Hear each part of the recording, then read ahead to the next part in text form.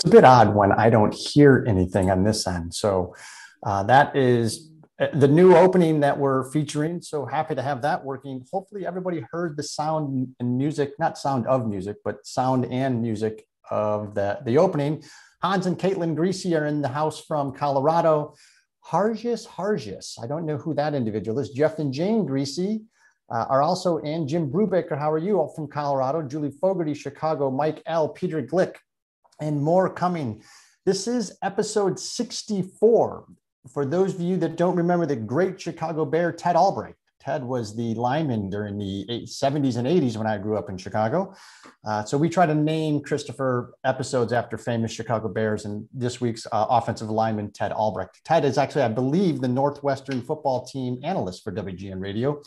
But 64 weeks in a row, we've been zooming into your living rooms, patios, lanais, campers, and we couldn't be more excited to have you with us this week. We are going to be discussing caves and the influence of caves on wine. And for those of you that are new to Cellar Angels, let me share with you a little bit about who we are and what we do. We are a wine curator that specializes in Napa and Sonoma wines only. And we actually source those wines from small, limited production wineries that are more often than not distributed nationally across the United States. So you aren't going to find these wines anywhere in your local grocery store, your local wine store. And we do this basically to, one, help these wineries grow and reach a larger audience. But two, and more importantly, the nice thing about it is that every single transaction, whether it's on our marketplace or whether it's in one of our 3 quarterly wine clubs, raises money for charity. So I think it's important to show you what everyone is drinking tonight, because tonight we have what's affectionately referred to as a Scotland. Scotland Kiefer, one of our longtime customers, is fond of opening up 2 bottles for a Friday night tasting. So we just nicknamed this after him. But if you ever navigate over to the Cellar Angels website, you can go to the wines page and the shop page and hit wine all. And you'll see that tonight we're featuring White Rock Claret, and also in the sip kit was the Chardonnay. So we're going to talk up, down, sideways about both these wines, the producer. And speaking of the producer, who is also instrumental in the shot behind me, because this is his cave, it gives me a great pleasure to finally welcome to the program Christopher Vandendriest of White Rock Vineyards. Christopher, how are you, sir? Hi, everybody. I'm doing great. Awesome. Good to see you. Thank you so much. Nelson Holden, sir, how are you doing? Mike L., good to see you.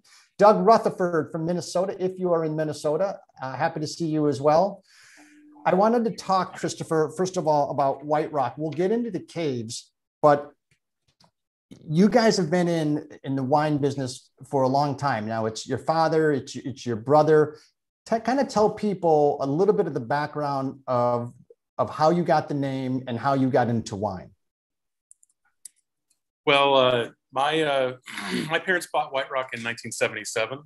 So I have been, my brother and I took over winemaking about 22 years ago now. My brother grows the grapes and I make the wine.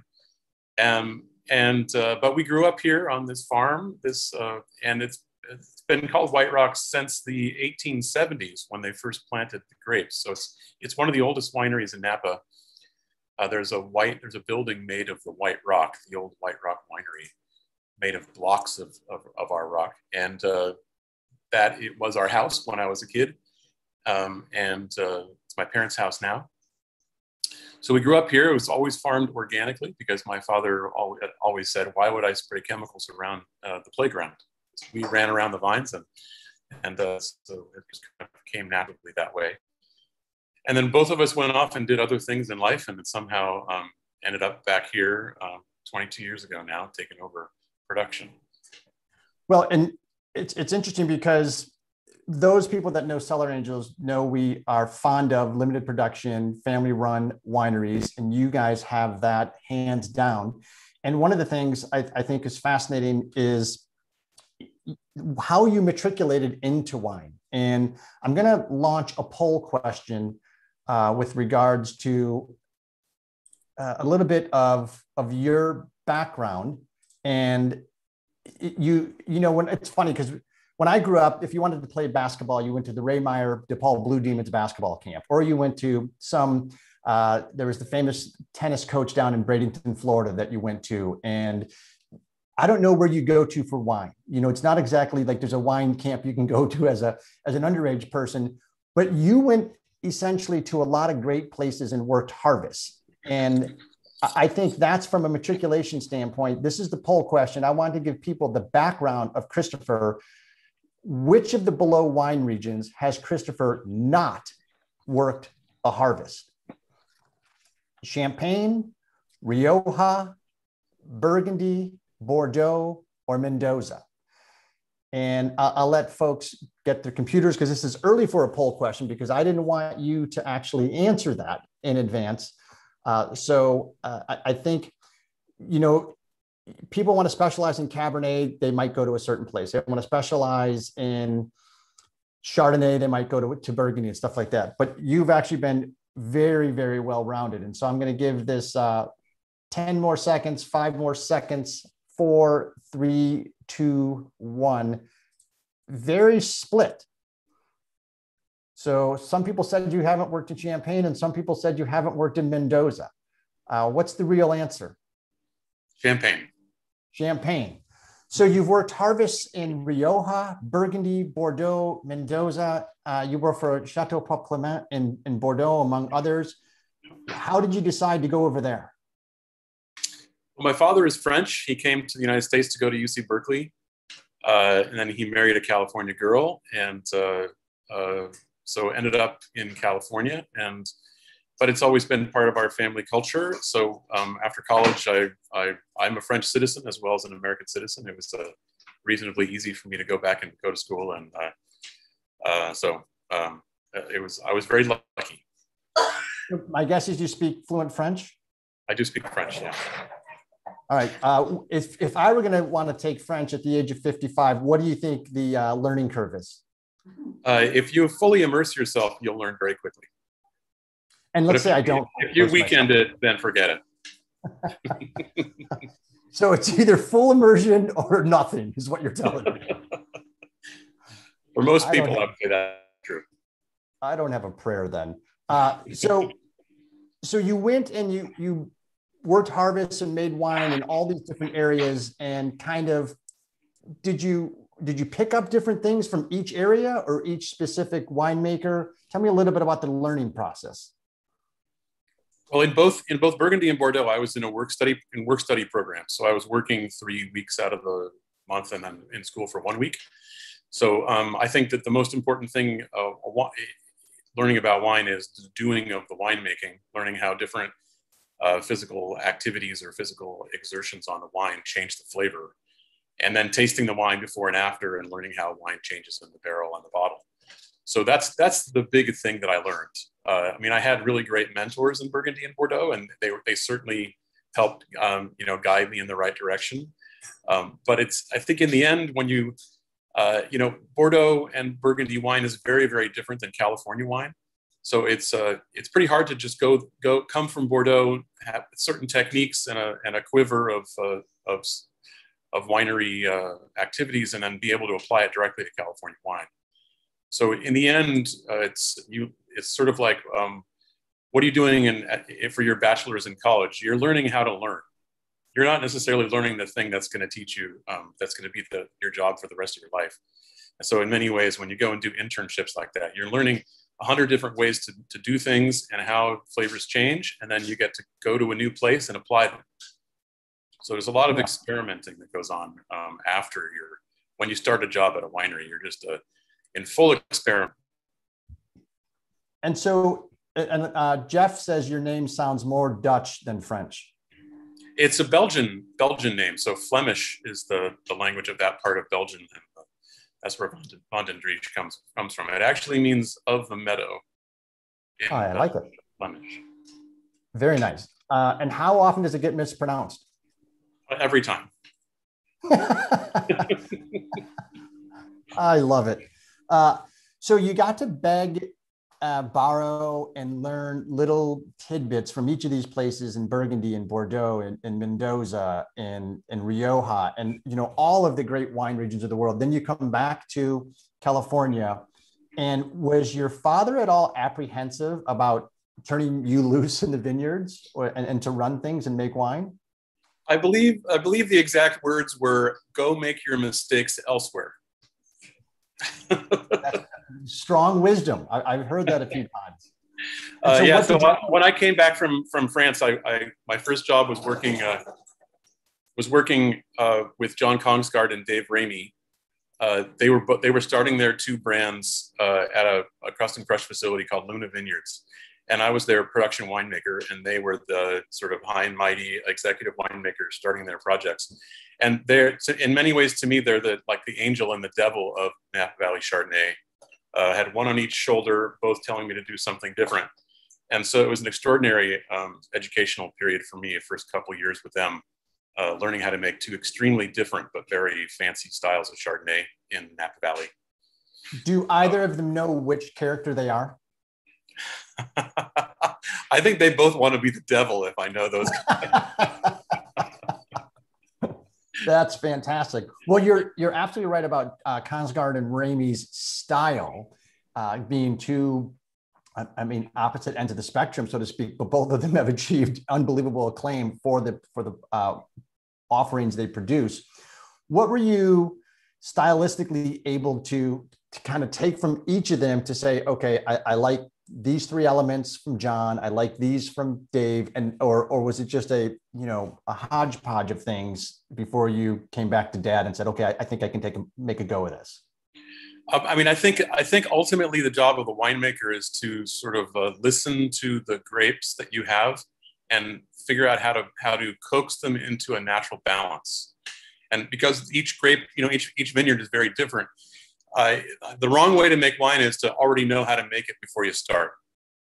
You have to have a lot of you have to have experienced a lot of different ways that wine changes and a lot of different kinds of wine, and then you take your grapes, and even year by year you can't determine exactly how to make it. It's some years you need to build mid palate, and some years you need to kind of force the wine to be more focused and not build too much richness. So there's a lot of I learned a lot of techniques, and I watched wines evolve, and then I took those back to the family business where I already had big shoes to fill here, and a style of wine that was built on minerality that's very specific to the White Rock soil here. And then I tried to coax the wines in the direction of balance, starting from how they express themselves during fermentation. Well, and you talk about the different attributes of stylistically and things you learned from Dave and John, and then I love the attitude that you just mentioned with regards to when you make wine, you have to not think you know how to make wine, because you have to have the product first in a vineyard. And your vineyard adds another element to the overall mix of tools and procedures and processes. Talk us specifically about the uniqueness of the White Rock Vineyard, because it's obviously named for a certain type of soil and rock, but tell everybody a little bit about that and why it's special. Well, White Rock is named for the white volcanic tuff that grows here. It's technically a volcanic breccia, which is a sort of a redeposited stone. It fell down as ash during volcanic eruptions and then was crushed into stone again. And it's a very high mineral soil. There's a lot of silica. Volcanic soil, slightly acidic pH. And it just, throughout all the wines, through all the varietals, reds and whites, there's a core of minerality to the flavor that's really distinctive. They do really well in sort of more of the European style, that sort of focused, complex style of wines. And that minerality really comes out there. So that I'm thinking, in many ways, I'll say that, because my brother is the other half of this production right now, and my main goal is to respect his work as much as possible. So I try not to layer too much winemaking ego or flavor on top of the raw material. I feel like my job is to take the natural flavor of our grapes and the wine that they make, and add the 10 or 20% that makes it fully balanced and express itself. but I'm not trying to like dominate the wine and add a bunch of oak and butter and, you know, fruit and all sorts of other things that are not native to the vine. And tell everyone what your brother does. Well, my brother Michael farms the grapes, so he's the one that you know, makes them grow, that prunes them, that you know, micromanages every little part of the blocks. And he and I work together to make sure that the decisions in the vineyard and the winery you know, sort of have a synchronicity to them. So, in other words, if I think that my wines are too something, too rich or too tannic or too alcoholic or not strong enough or whatever, then we go back to the vineyard first and we say, how can we farm that a little bit differently in order to change the flavor in the winery? Which is very different than many other winemakers who would try to find a winemaking solution to problems of balance. And that's one of the most rewarding things about my job working with my brother, is that we get along well and are able to sort of collaborate on these things. What is the age difference and who's older? He's younger, but he's more mature. He's 2 years younger than I am. That's a very similar dynamic to my brother, who is 2 years younger than I am. And he says, I'm the youngest, but Martin's the baby. So I'm not certain what that means. It's not very nice of him. A question has arisen on the red wine. You call it a claret, which is a British name, and was curious. I mean, the British have called Bordeaux blends clarets for years. Why did you name it a claret? So we call it claret because we wanted to emphasize the fact that it's a Bordeaux styled and a Bordeaux reference blend. It only includes the Bordeaux varietals. It's only Cabernet, Cabernet Franc, Merlot, and Petit Verdot. You know, really we're going for, and even before I took over, but I've certainly kept up the style, we're going for a wine that has lots and lots of complexity. It has a backbone. It's not just plain fruit and soft plush wine. It's got backbone and some angles and stuff that makes it a little bit gnarly and fun and dynamic in your mouth and pair well with food. You know, I should say that our vineyard is a bowl in the hillsides just to the east of the main Napa Valley. And that bowl means that I have several sort of micro or even nano climates here. The bottom portion, the bottom third of that bowl of a vineyard is quite cold. And the very flat part is not suitable for red grapes at all. In fact, I've got Merlot there that really never ripens. So it's a very distinct little bit of Napa here, where I have really, really ripe Cabernets coming from the hillsides. And at the very bottom, I've got Chardonnay that is perfectly cold climate Chardonnay, essentially, really focused and mineral. And then on the slopes towards the bottom, I've got Cabernets that grow in an area which most Napa Valley winemakers would think is too cold for Cab.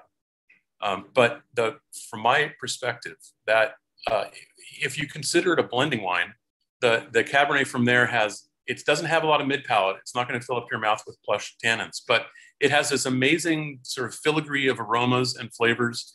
It's a skeleton on which to build a wine, and really nice tannin structure. And so when I blend that with Merlot and Cabernet Franc, and the Petit Verdot fills in the mid palate and adds some sort of wild, like roasted meat characters, and it's so it's really fun. It's stylized like that to be a really complex wine. I think that's one of the things you'll find about this claret. It's going to have everything from exotic spices, a little bit of red fruit, not so much of the darker plum, but maybe a little bit. Right. And then, you know, you're going to have some tobacco and maybe a little bit of licorice, sometimes blueberry, dill. But that's sort of more the Merlot component. I jumped ahead of the Chardonnay, but and Peter, I see your question, so we're going to get to that question. But I want to try to play a video that Christopher was kind enough to shoot of the cave, and caves seem to be persona non grata now in Napa and Sonoma. You're almost guilty if you don't have a cave, type of thing. But long before they became a status symbol, you have the White Rock Cave, and it was pioneered by an architect that then went on to build Pine Ridge's cave was built after this. And this was the one that kind of set the bar. So I'm going to play this video, and then Christopher, you can walk us through it. Well, I'll say my dad decided to build a cave. I think he was actually born in a cave in Amboise, France, as his family was escaping the Germans in 1939. And so he grew up in a cave for the first few months of his life and was always charmed by it. And this viewpoint is kind of fun if you're looking at the video now. This shows two different kinds of rocks side by side, which is just a wonderful little bit of geologic history there. That bottom gray portion used to be the surface of the earth, and then a volcano deposited the red and dark stuff on top. So it's kind of fun. You're actually like in the warren, in my little warren, and you get to see these cool geologic features. This big stack of barrels. This big stack of barrels that you're looking at here is one vintage of my production. It's about 200 barrels, about 3,500 cases of wine. And so we only make wine from our vineyard, from White Rock Vineyards, the historic vineyard here. But my dad designed this cave because, first of all, caves have natural humidity and temperature control. You don't have to spend a dime on cooling or heating or humidifying the wines. And it's just really ideal. You can see these bottles of wine here. The bottle that you have in front of you was also stored here in the cave because it's actually a lot less expensive for me to keep the bottles here than to send them to a warehouse. So they're just very carefully, patiently aging there in the cellar. I keep about 50,000 bottles at a time as I rotate through the vintages. Some of the older vintages that we keep for our wine club and for re-release, like this 2015 Cabernet, is a wine that I'll start selling in 2025. That's the reserve edition. So we like to keep some back for re-release later on. Here's my little tank room. I'm sorry, my light bulb burned out. No, that's fine. That's fascinating. And it's interesting that you talk about the perfect environment from a humidity standpoint, temperature standpoint. And not many people know that there are a lot of geothermal hotspots in Napa Valley underneath the floor. And there's a lot of wineries on the Napa floor that are on these hotspots. And they have a whale of a time with costs trying to keep their caves, not their caves, even their barrel rooms cool. And it costs a heck of a lot of money to cool them. And that obviously then translates to the wine being a little bit more expensive. I'm going to ask another question because not many people know that storing barrels in caves actually reduces evaporation. And it helps reduce evaporation because of exactly what you said. The humidity is near perfect, but barrels stored above ground in warehouses will lose on average blank of wine per year to evaporation. 1 cup, which is about a third of a bottle, a quart, which is almost a bottle and a half of 32 ounces, half a gallon. By the way, this is a poll question. Everyone can vote. Half a gallon, 64 ounces, or nearly 3 bottles of wine. A gallon of wine a year, 128 ounces, 6 bottles of wine, or slightly more than 10 beers, which most people would consume during the Packer-Bear game first half. We have a lot of Wisconsin and Colorado people on, and they know Denver Broncos. So I'd be curious, from an evaporation standpoint, we're going to give this 5, 4, 3, 2, 1. And interestingly enough, everyone knows there's some evaporation. And I'm curious, Christopher, do you remember the correct answer? The correct answer is going to be somewhere between a half gallon and a gallon. Yeah, it's the correct answer from a research thing that I did was a gallon of evaporation per barrel on a 60-gallon barrel. So when you think about that, that's a considerable amount of wine evaporating in a barrel room above ground. And actually, something else that's interesting, I don't know how many of you people out there are science-minded folks, but you remember about partial pressures and evaporative pressures across membranes. But the humidity, if you have humidity on the outside of a barrel, that's all water. And if you have an alcoholic wine solution inside the barrel, then a more humid cave will actually encourage alcohol to evaporate. And a less humid cave will encourage more water than alcohol to evaporate. So in a dry cave or a dry cellar, you'll actually have an increase over the wine's life of up to 1 degree alcohol. Oh, wow. And if you have a wetter, more humid storage like you would in a cave, then you won't have any alcohol increase. And you can even have a decrease in alcohol depending on how wet the caves are. So it's kind of fun to think that there's more than just the evaporation. There's real changes in the way that these things evaporate as they age. But I mean, I didn't even fathom that a gallon out of a 60-gallon barrel could actually evaporate. I mean, that's amazing. And if you're only making 3 or 4 barrels of wine, I mean, that is economically a significant amount. How long does it take to stack all those bottles? That stack behind you is 4,000 bottles, and it takes 4 man days, 4 women days. And none of them are labeled, correct? They're just shiners? Correct. They're shiners.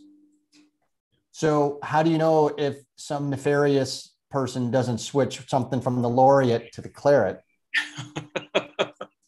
We trust people. But I'll tell you what, I can tell from the bottle molds, the bottle mold numbers and the kinds of corks and so on, which is which.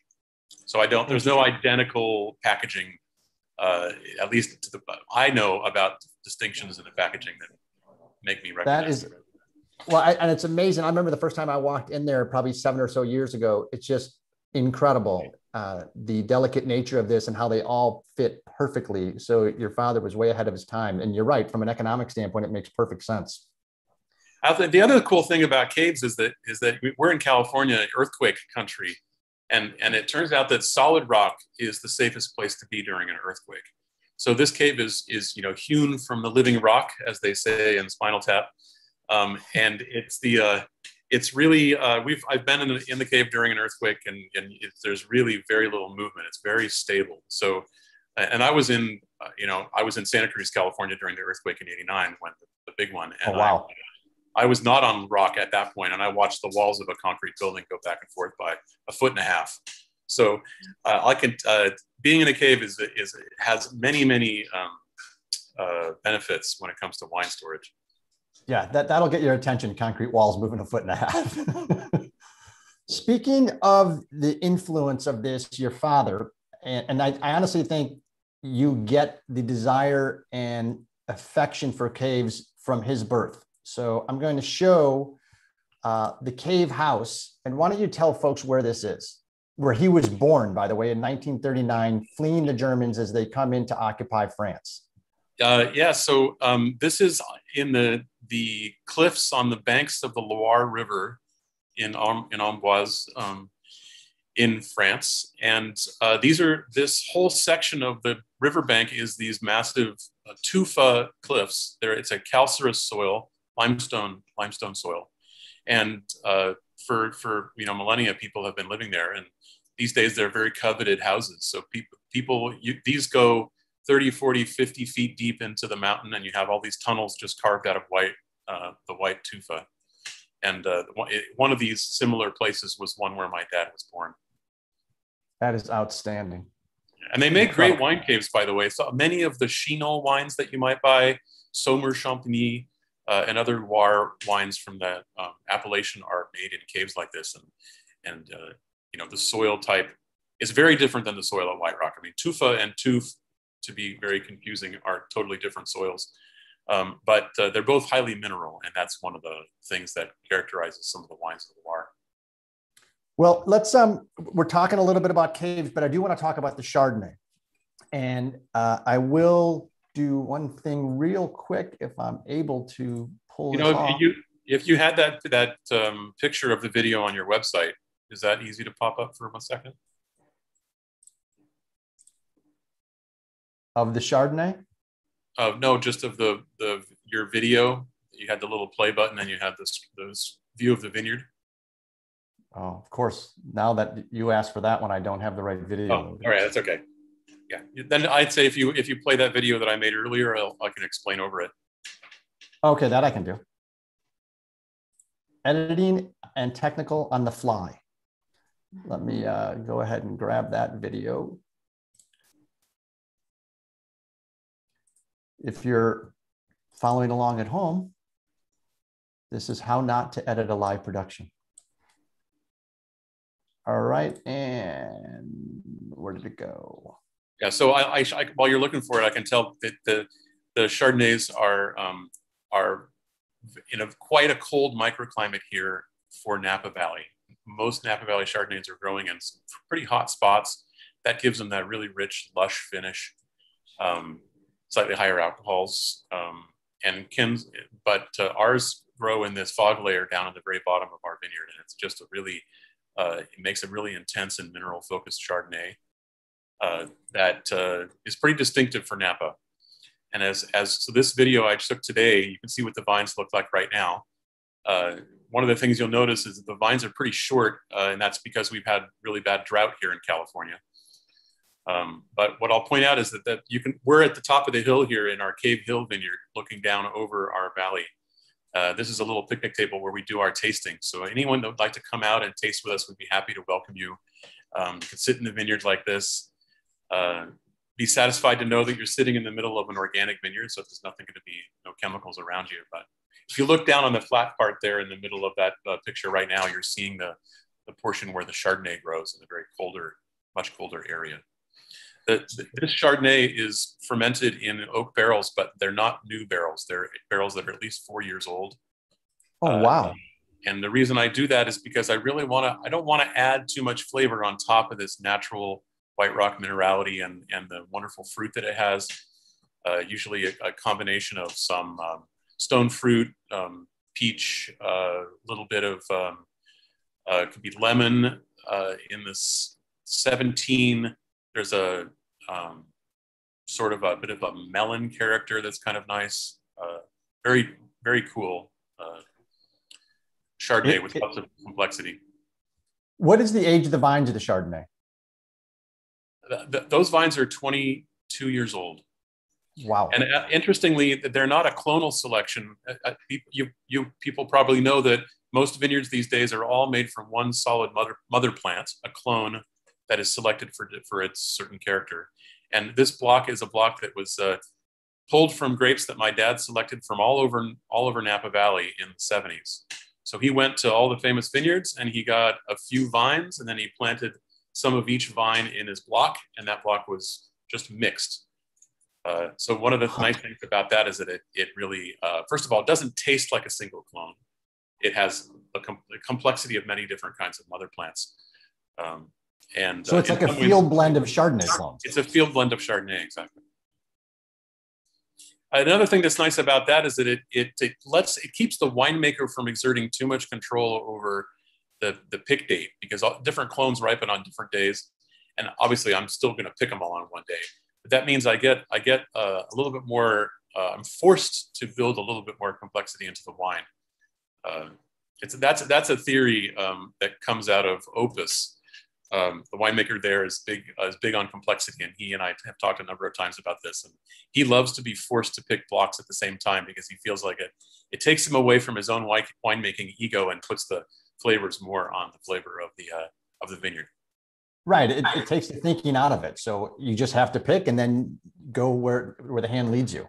Yeah. Speaking of what we're going to do and going where the hand leads you, for those of you that would like to actually be on camera, Denise is going to elevate you to a panelist. And as she's doing that, we are going to take a little stroll into Google Earth. And what is, I'm sorry, French for winemaker? Oh, that's right. What is the French term for winemaker? Enologue. Pretty much. I mean, that's the wine scientist. Enologist is enologue in French. Yeah, a vigneron would refer to the person who grows the grapes, and there's always if you grow the grapes and make the wine, then you're also a vigneron. Got it. All right, Google Earth time, so we can show exactly where we're going with this, and then we're going to dig deep into the claret. And I have to agree, I love the Chardonnay. The 17 is aging fantastic, and it does have the acidity that you talk about. It has the complexity. I do have some Ramey notes in there. It has that full lush flavor and some of the Kongsgaard acid and minerality. I mean, it's a delicious wine, Christopher. Thank you. Yeah, I'm really, really happy with that 17. And we sell it at this point on purpose. It's we love that as it starts to age, it gets a little bit of a honeyed character and kind of more than just the fresh floral and fruit character. So I think it's really at a really nice point to drink right now.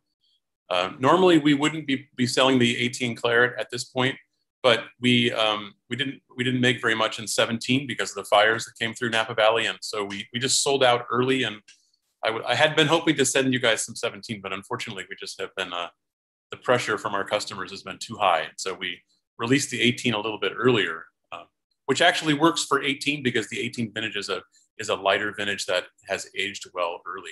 But anyway, normally it's a little bit odd, I suppose, to have the 17 and 18. It's okay.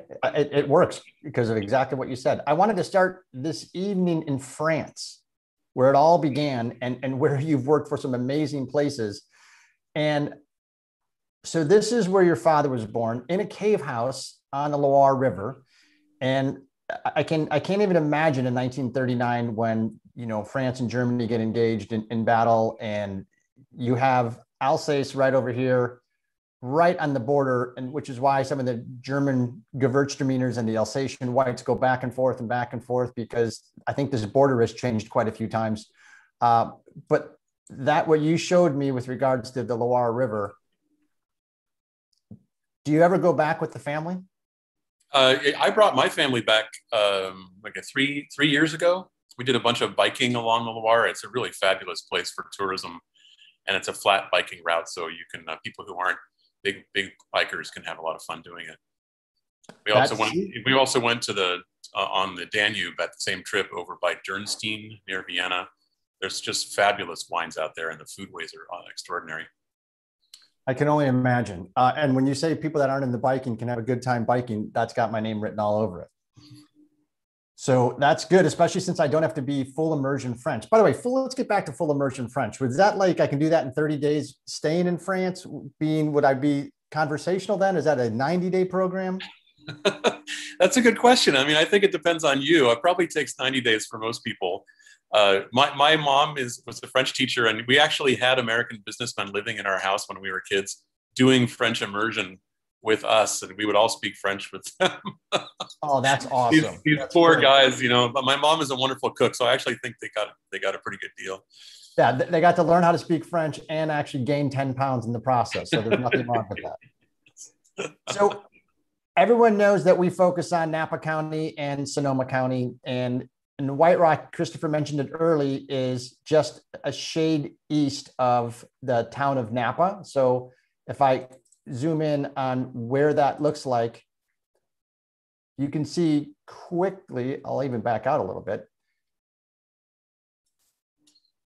So it is up in the foothills. Yeah, so you can see that it's just a little bit of a hill there. It's only a couple 100 feet higher than the valley floor. This part of Napa Valley is the coldest nighttime temperatures because of the airflow at night. And the cold air kind of develops over the top of these Vaca Mountains. Stag's Leap is just here, right just north of White Rock. And that cold air kind of runs down these foothills and settles in these little valleys. And so one of the reasons that Stag's Leap makes wines that age really well is they do have a slightly cooler nighttime temperature than other parts of Napa. And that lends a little bit more structure and better acidity and allows the wines to age better. And I think it's interesting too, because there's a couple, they may not be so hidden gems, but there's places that we eat in the valley every single time we're there. And one of them is obviously right here at the Soda Canyon Grocer. So we stop in there. You probably have, I don't know, maybe a house account over the last 35 years and have kept them afloat because they've changed ownership a few times. It's a wonderful story, but the Oakville Grocer off of Route 29 is a great place to stop in, get sandwiches, get some refreshments. You can sit out back. There's a little space on the river right here. But that is a local legend, and that's a good place. I highly recommend. But as you go up Soda Canyon Road here and weave back through here, it is a very pretty drive. It's 10 minutes, and then you will come to the White Rock Tasting and Vineyard. And this gives you an idea of the slope of the hill. Oh boy, that's quite a show you got there. That's the everything burned down picture. Yeah. This is October of 2020. And you're right, and the trees are gone. But here's the road that came off of Soda Canyon Road. You pull up into the driveway. Here's the tree with the picnic table underneath it that we saw earlier in the video that Christopher was kind enough to shoot today. And it's a gorgeous walk on this terraced or this sloping vineyard to come out from the cave in here. They've got some tents or some sheets over so you don't bake in the heat. You walk out here, you're in the shade, sitting amid the vineyards, all farmed sustainably. And the view doesn't stink, I'll tell you that much. And the only thing that's better than view is the wine. So this is, and what are you, I mean, you're literally 10 to 12 minutes outside of Napa. Yeah, we're 12 minutes from downtown. Yeah. And from Yountville, about the same either way. Awesome. It's a hidden gem, and I'm a big fan of this location and everything else. You mentioned that caves are fantastic in earthquakes. How did caves, how are they for fires? Well, I mean, the fact is that we did have a big fire come through here in 2017, and actually all of our buildings got burned down. But luckily the caves saved all the wine inside. So, you know, we're very, very thankful that we had a cave for our winery. And you plus you know, the climate change related power outages that we've been having throughout California have also been a major problem for keeping the warehouses in Napa cool, because the power goes out and then everyone's just reliant on generators that work maybe or don't maybe work so well. So having a cave is key, and they're very, very popular now, but it was really my dad's insight back then in the 80s to decide to build one when it was unproven technology, but really turned out to be the right thing. So you've got one of the most unique caves. You were one of the early pioneers of caves. You've got chalky soil that is not found near anywhere else in Napa. There's no geothermal springs like some of the other wineries have a problem. The cave is a perfect aging process. What is the hardest thing that you and your brother have encountered with actually producing the wines that you're producing? Well, this is, let's face it, this is farming, and the grapes have a different flavor depending on the weather and water and temperatures and humidities at all different times of the year. So spring temperatures affect flavor, and fall temperatures, and the winter before, and the summer, everything. So the raw materials of wine are very different from year to year. Some of the molecules in wine are 50% less or 50% more from one year to the next. And when those are the flavor parts of your wine, you know, the most challenging thing in the wine business is being able to sort of have that full quiver of technique so that you can take the different raw materials and coax them into something that represents your brand.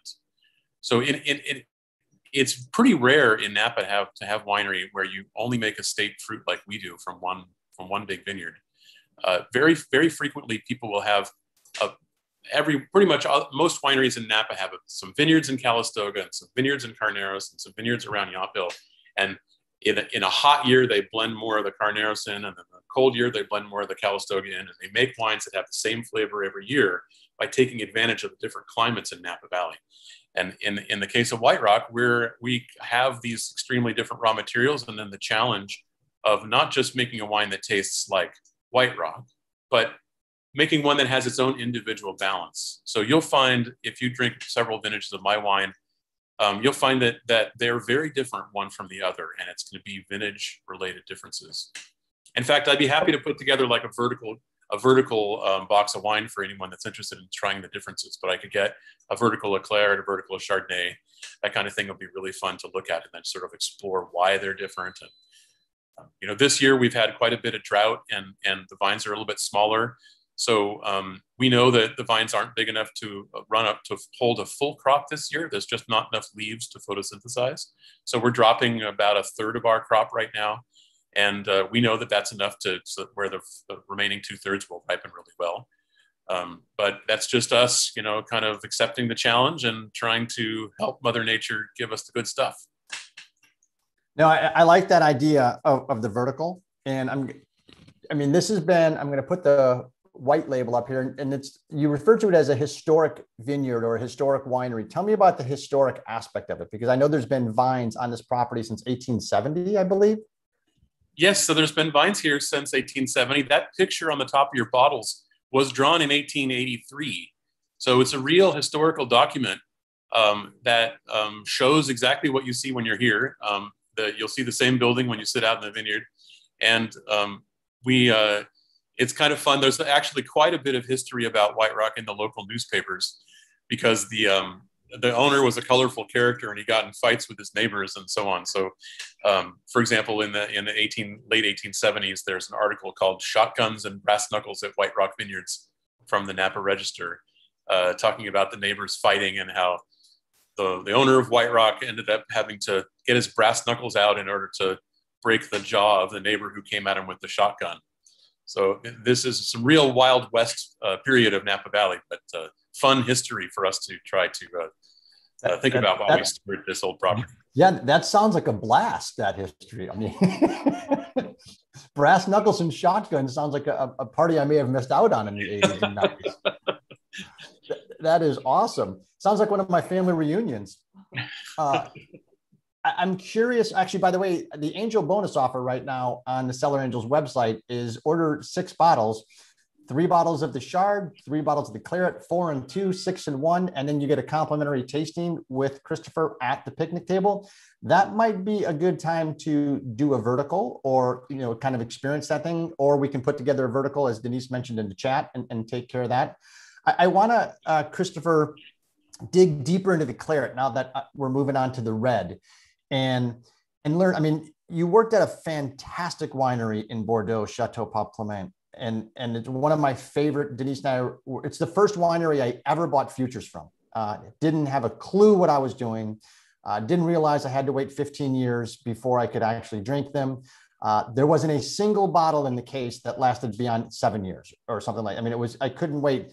But I'm curious, when you're sitting there in such hallowed ground in one of the greatest wine regions in the world, what you continue to learn and try to impart when you're making this Claret and some of your other red wines. Well, I have very different micro terroirs here, microclimate sections of the blocks. I've got upper hillside east facing that has really ripe tannin Cabernet flavors, but red fruits and a really long lean structure. That is the core of my Cabernet Sauvignon. That is another wine that I sell. And then I've got another hillside facing west, so it gets baked in the afternoon sun. And the hotter temperatures of the ripening window mean that it gets really dark black fruits, black plum, licorice, and really rich, fatter, riper tannin structure. So kind of more of what you think of as a Napa Valley rich, soft Cabernets. That would be the Laureate and Cave Hill. And then the Claret, as I said, is the Cabernet down at the bottom. That's really more, it's a Cabernet destined for blending, in the sense that it's just cold down there. So you get these wonderful cold climate aromatics from the Claret, and then blend around it. But I mean, one of the fun things about Bordeaux in some ways is that you go there and they've done so much experimenting over the last 200, 300, 400 years that they already know how to do everything, you know? So you get to see someone sort of at a period of their career where they're, it's not that they're following a recipe, because they have the same challenges that we do with vintage to vintage, but they're very confident in the way that their blends are going to go together. And when I came back here, I was not confident at all. In fact, I wanted to have the uncertainty of being forced to experiment. So I have 22 acres of red grapes here, and I make 30 different lots of red wine. Wow. Some of them are five tons, but most of them are less than a ton, because there's just so many differences. And I love, that's, to me, that's the fun part, you know? I mean, we go through our vineyard the day before the actual harvest date. We go through with forks and little clippers, and we take off all the raisins, because I hate raisiny flavor in wine. And we'll take those raisins off, and then we'll make wine out of them and sell it to somebody else. And then so that's about 10% of my crop that just comes off because it got, you know, heated. You know, when it gets to 100 degrees in Napa Valley, grapes get a little burned, and we take those off. And then I do at least two fermentations from each block. And to me, it's fun. It's what makes it interesting. So who was the first person to call you like the mad scientist? Oh, I mean, my friends used to call it White Rock University Well, because I that's had a bunch of friends wanted to learn how to make wine, and they would just come up, and I would be the one trying to tell them how to do it. well, and Don't it's try funny to teach because your friends anything. it's interesting because you're right. You look at Rioja, where you worked harvest, you look at Bordeaux, and they do have 300-400 years of having made these mistakes already and having learned from all the iterations and pivoting and iterations and pivoting to where now this is your family estate. And the first couple ones I had to imagine were white knuckled because you didn't want to screw anything up and try to figure out, okay, how do we make wine, number one, and then how do we sell it, number two. That had to be a little bit of nerve wracking. Yeah, I was cocky young kid. I had good mentors. The previous That's a winemaker, good Doug, point. the previous winemaker, Doug Danielak, is a great guy. He's Oh, yeah. behind Knightsbridge Winery and a couple other places, but he was here for 10 years. So I had the benefit of his experience and wisdom guiding me. And he had already done a lot of experimenting himself. So I really did. I'm really standing on the shoulders of giants here, I have to say. No, that's a good point. And out of the buildings in 2017, have you been able to rebuild or did you leave them down and wait? And what's happening with kind of when people come and visit, what are they going to see? Well, yeah, basically the buildings have been rebuilt. In fact, in that video in the vineyard earlier, that the image quality was a little bad, but that is the stone winery from the 1870s, and it's been fully rebuilt. It's my parents' house, so we're very happy to have done that. Very luckily, even though the buildings did burn, the vines did not burn, and that means that the vines are the economic engine of our business. And as long as they keep producing great wine, then we'll be able to rebuild things in the course of time. You know, keep on going for another 150 years. I was just going to ask, are there any future family members that are coming up through the ranks and walking the vineyards like you and your brother did? My son did spend a couple hours working this morning out in the vines. He's 12. I think the key probably to the reason that my brother and I came back into the business was that my father he never tried to force us to be part of it. He encouraged us to go do other stuff in life, and we went to college, and then we both somehow came back.